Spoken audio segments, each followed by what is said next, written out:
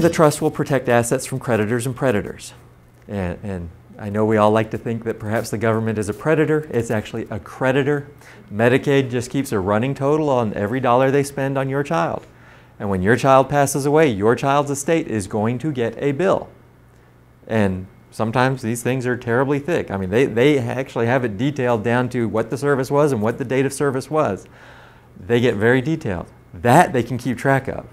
You call them about, the paperwork you sent last week, they never got it.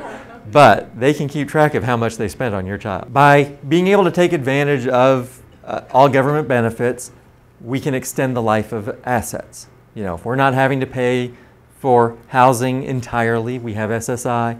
If we're not having to provide all the medical needs, then the money that's in the trust isn't being depleted as quickly. So we can extend the life of those assets. Using a special needs trust hopefully avoids many of the costly mistakes people make when planning for their child with special needs. This is the one I hear of the most.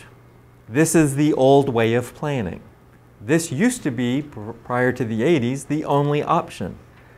Disinherit the child. Don't leave any assets to the child. Will that keep them eligible for government benefits? Yep. Is it really what you want to do?